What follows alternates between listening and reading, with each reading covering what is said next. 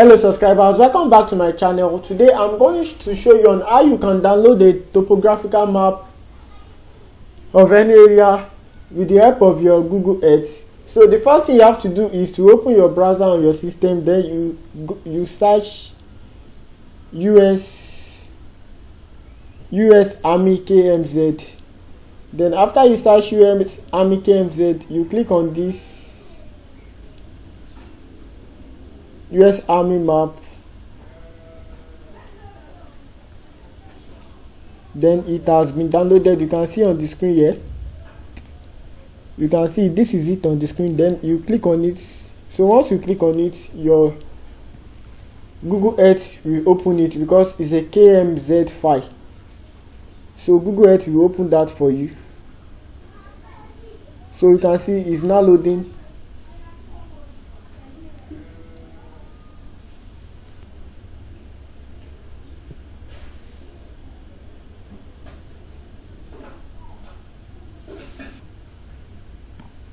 So it's on grid now. This is the file here.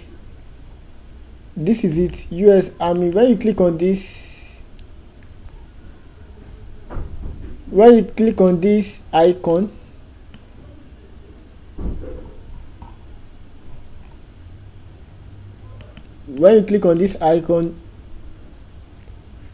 it's going to come up.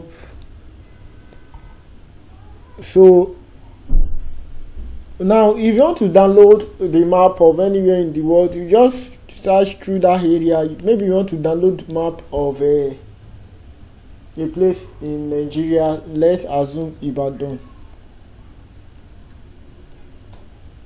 I'll just press enter. I'll search Ibadan and I'll press enter.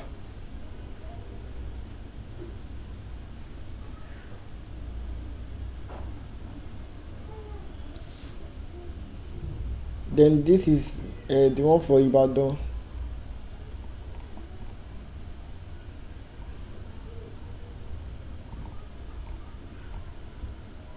This is Lagos here. You can see Lagos. So you search for any area where you want to download the map. So anywhere you want to download the map, you just click on this. You click on this the icon. Then when you click on this, the box icon on the screen is going to bring out this display. Let me do it again. When you click on this icon now, it's going to bring out this display. Then you right click under the map, then you copy the link. So after you copy the link, you go back to your Chrome, then you can just open a new tab, then you paste the link and then you press enter. After you are done pasting the link,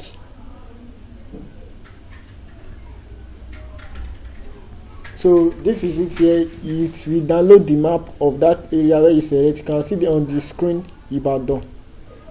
Then after you are done, you right click and click on save image. Then after you are done saving image, you can start using.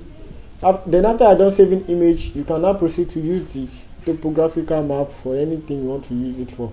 So that is how to download a topographical map on Google Earth. Thank you.